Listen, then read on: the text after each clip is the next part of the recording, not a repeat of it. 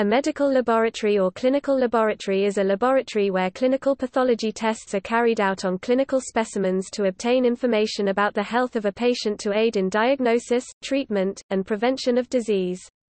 Clinical medical laboratories are an example of applied science, as opposed to research laboratories that focus on basic science, such as found in some academic institutions.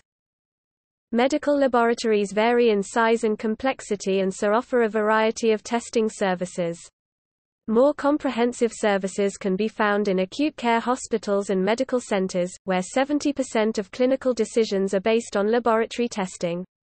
Doctors' offices and clinics, as well as skilled nursing and long-term care facilities, may have laboratories that provide more basic testing services. Commercial medical laboratories operate as independent businesses and provide testing that is otherwise not provided in other settings due to low test volume or complexity.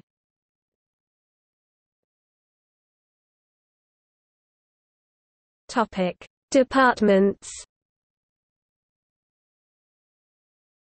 In hospitals and other patient care settings, laboratory medicine is provided by the Department of Pathology, and generally divided into two sections, each of which will be subdivided into multiple specialty areas. The two sections are anatomic pathology. Areas included here are histopathology, cytopathology, and electron microscopy. Clinical pathology, which typically includes the following areas: clinical microbiology. This encompasses several different sciences, including bacteriology, virology, parasitology, immunology, and mycology.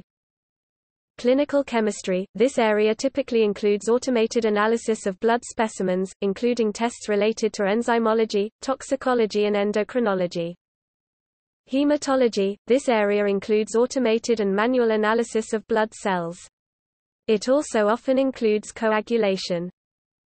Blood bank involves the testing of blood specimens in order to provide blood transfusion and related services. Molecular diagnostics. DNA testing may be done here, along with a subspecialty known as cytogenetics.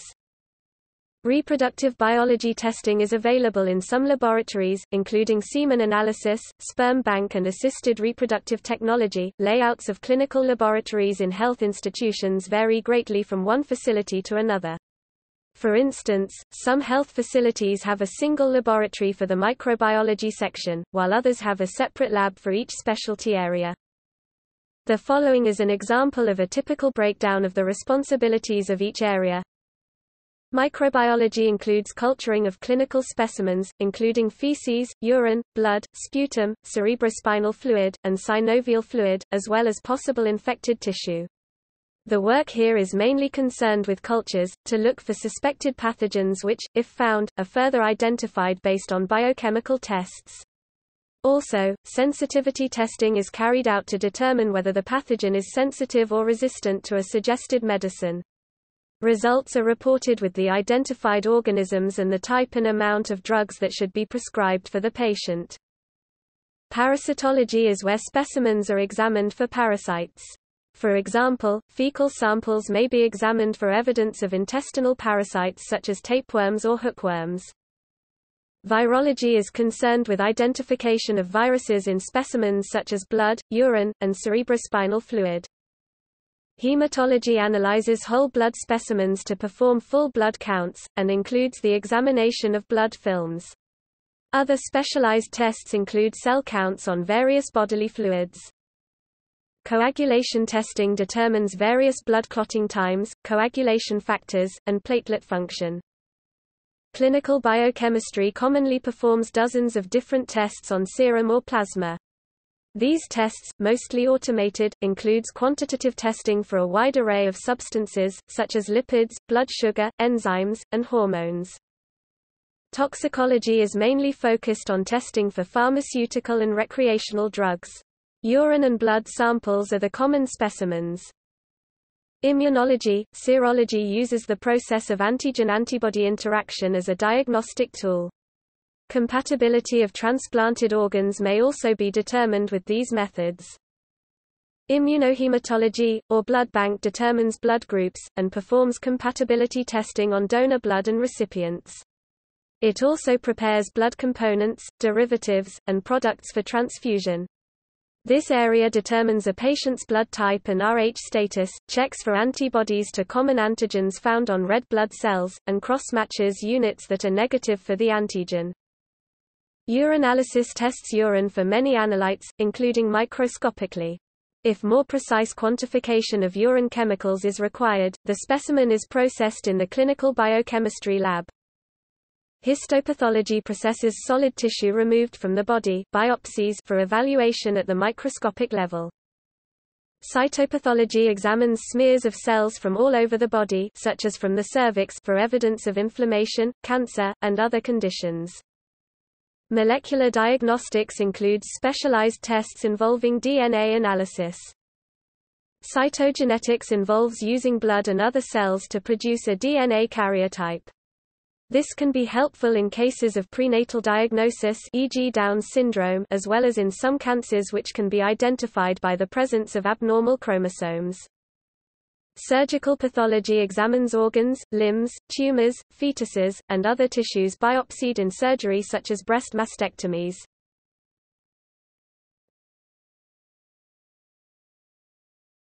Topic: Medical laboratory staff.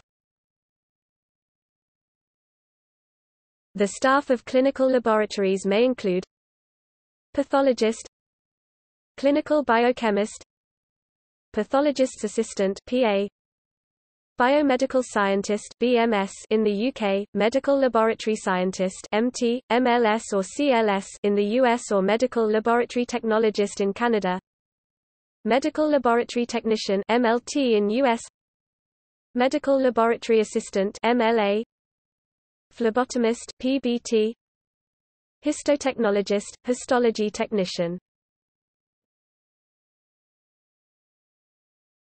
Topic: Labor shortages.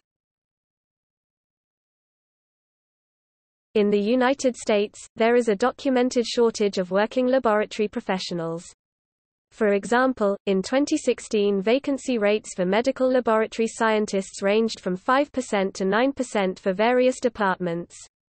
The decline is primarily due to retirements, and at-capacity educational programs that cannot expand and limits the number of new graduates. Professional organizations and some state educational systems are responding by developing ways to promote the lab professions in an effort to combat this shortage. The National Center for Workforce Analysis has estimated that by 2025, there will be a 24% increase in demand for lab professionals.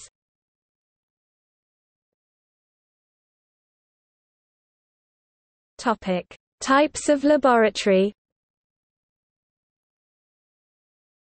In most developed countries, there are two main types of lab processing the majority of medical specimens. Hospital laboratories are attached to a hospital, and perform tests on their patients. Private or community laboratories receive samples from general practitioners, insurance companies, clinical research sites and other health clinics for analysis. For extremely specialized tests, samples may go to a research laboratory. Some tests involve specimens sent between different labs for uncommon tests.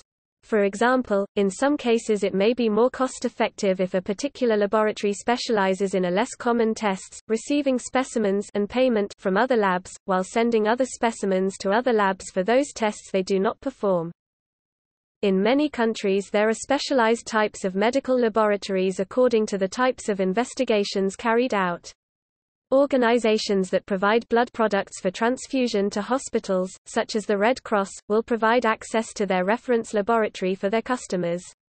Some laboratories specialize in molecular diagnostic and cytogenetic testing, in order to provide information regarding diagnosis and treatment of genetic or cancer-related disorders.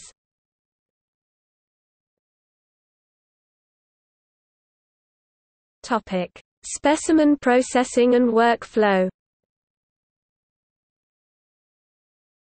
In a hospital setting, sample processing will usually start with a set of samples arriving with a test request, either on a form or electronically via the Laboratory Information System (LIS). Inpatient specimens will already be labeled with patient and testing information provided by the LIS. Entry of test requests onto the LIS system involves typing or scanning where barcodes are used in the laboratory number, and entering the patient identification, as well as any tests requested. This allows laboratory analyzers, computers and staff to recognize what tests are pending, and also gives a location such as a hospital department, doctor or other customer for results reporting. Once the specimens are assigned a laboratory number by the LIS, a sticker is typically printed that can be placed on the tubes or specimen containers. This label has a barcode that can be scanned by automated analyzers and test requests uploaded to the analyzer from the LIS. Specimens are prepared for analysis in various ways. For example, chemistry samples are usually centrifuged and the serum or plasma is separated and tested. If the specimen needs to go on more than one analyzer, it can be divided into separate tubes. Many specimens end up in one or more sophisticated automated analyzers, that process a fraction of the sample to return one or more test results. Some laboratories use robotic sample handlers laboratory automation to optimize the workflow and reduce the risk of contamination from sample handling by the staff. The workflow in a hospital laboratory is usually heaviest from 2 a.m. to 10 a.m. Nurses and doctors generally have their patients tested at least once a day with common tests such as complete blood counts and chemistry profiles. These orders are typically drawn during a morning run by phlebotomists for results to be available in the patient's charts for the attending physicians to consult during their morning rounds. Another busy time for the lab is after 3 p.m. when private practice physician offices are closing. Couriers will pick up specimens that have been drawn throughout the day and deliver them to the lab. Also, couriers will stop at outpatient drawing centers and pick up specimens. These specimens will be processed in the evening and overnight to ensure results will be available the following day.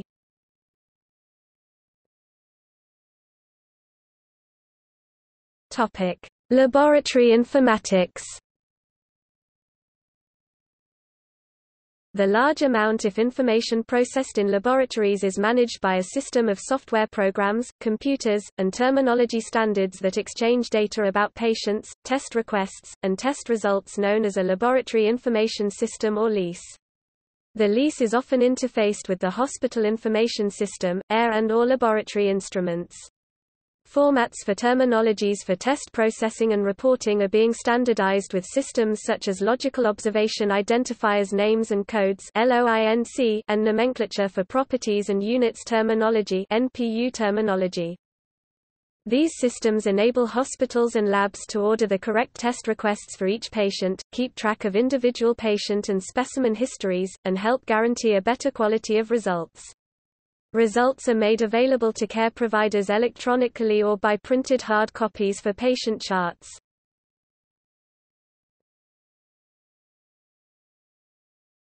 Topic: Result analysis, validation and interpretation. According to various regulations, such as the International ISO 15189 norm, all pathological laboratory results must be verified by a competent professional. In some countries, staffs composed of clinical scientists do the majority of this work inside the laboratory with certain abnormal results referred to the relevant pathologist. Clinical scientists have the responsibility for limited interpretation of testing results in their discipline in many countries.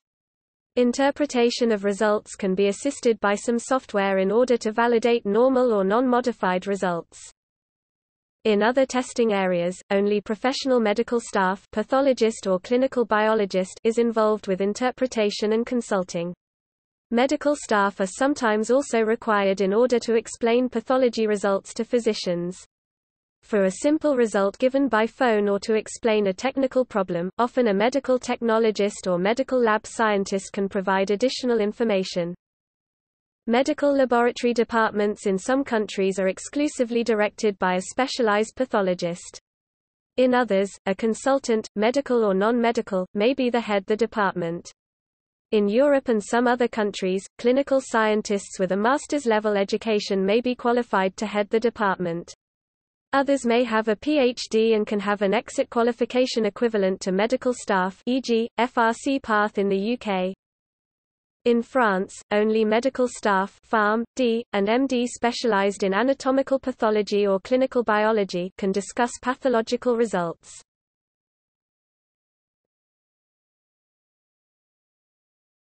Topic: Medical laboratory accreditation. Credibility of medical laboratories is paramount to the health and safety of the patients relying on the testing services provided by these labs. Credentialing agencies vary by country. The international standard in use today for the accreditation of medical laboratories is ISO 15189 Medical Laboratories, Requirements for Quality and Competence. In the United States, accreditation is performed by the Joint Commission, College of American Pathologists, AAB, American Association of Bioanalysts, and other state and federal agencies. Legislative guidelines are provided under CLIA 88 Clinical Laboratory Improvement Amendments, which regulates medical laboratory testing and personnel. The accrediting body in Australia is NATA, where all laboratories must be NATA accredited to receive payment from Medicare. In France, the accrediting body is COFRAC. In 2010, modification of legislation established ISO 15189 accreditation as an obligation for all clinical laboratories. In the United Arab Emirates, the Dubai Accreditation Department (DAC) is the accreditation body that is internationally recognized by the International Laboratory Accreditation Cooperation (ILAC) for many facilities and groups, including medical laboratories, testing and calibration laboratories, and inspection bodies. In Hong Kong, the accrediting body is Hong Kong Accreditation Service (HKAS). On 16 February 2004, HKAS launched its medical testing accreditation program. In Canada, laboratory accreditation is not mandatory, but is becoming more and more popular. Accreditation Canada (AC) is the national reference. Different provincial oversight bodies mandate laboratories in EQA participations like LSPQ Quebec, IQMH Ontario, for example. Topic: industry. The laboratory industry is a part of the broader healthcare and health technology industry. Companies exist at various levels, including clinical laboratory services, suppliers of instrumentation equipment and consumable materials, and suppliers and developers of diagnostic tests themselves, often by biotechnology companies. Clinical laboratory services includes large multinational corporations such LabCorp, Quest Diagnostics, and Sonic Healthcare, but a significant portion of revenue, estimated at 60% in the United States, is generated by hospital labs. In 2018, the total global revenue for these companies was estimated to reach $146 billion by 2024. Another estimate places the market size at $205 billion, reaching $333 billion by 2023. The American Association for Clinical Chemistry (AAAC) represents professionals in the field. Clinical laboratories are supplied by other multinational companies which focus on materials and equipment, which can be used for both scientific research and medical testing. The largest of these is Thermo Fisher Scientific. In 2016, global life sciences instrumentation sales were around $47 billion, not including consumables, software, and services. In general, laboratory equipment includes lab centrifuges, transfection solutions, water purification systems, extraction techniques, gas generators, concentrators and evaporators, fume hoods, incubators, biological safety cabinets, bioreactors and fermenters, microwave-assisted chemistry, lab washers, and shakers and stirrers. As of 2016, the in vitro diagnostics (IVD) market was estimated at a global value of around $45–50 billion, with 6 key companies: Roche Diagnostics, Abbott Diagnostics, Siemens, Johnson & Johnson Medical Devices and Diagnostics, Beckman Coulter and bioMérieux. Many of the companies sell capital equipment and supply consumables, and the devices are also used for industrial purposes such as food testing. Molecular diagnostics is estimated at 10% of total revenue, and half of that focused on infectious disease testing.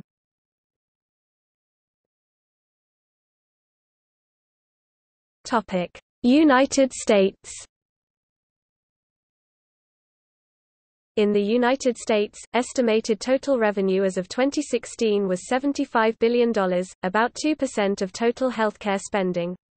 In 2016, an estimated 60% of revenue was done by hospital labs, with 25% done by two independent companies, LabCorp and Quest. Hospital labs may also outsource their lab, known as outreach, to run tests. However, health insurers may pay the hospitals more than they would pay a laboratory company for the same test, but as of 2016, the markups were questioned by insurers. Rural hospitals, in particular, can bill for lab outreach under the Medicare's 70/30 shell rule. Laboratory-developed tests are designed and developed inside a specific laboratory and do not require FDA approval. Due to technological innovations, they have become more common and are estimated at a total value of $11 billion in 2016. Due to the rise of high-deductible health plans, laboratories have sometimes struggled to collect when billing patients. Consequently, some laboratories have shifted to become more consumer-focused.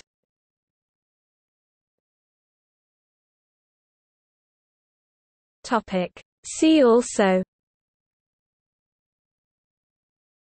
healthcare scientist, laboratory automation, automated analyzer, Arup laboratories, molecular diagnostics, clinical chemistry, medical technologist, point-of-care testing.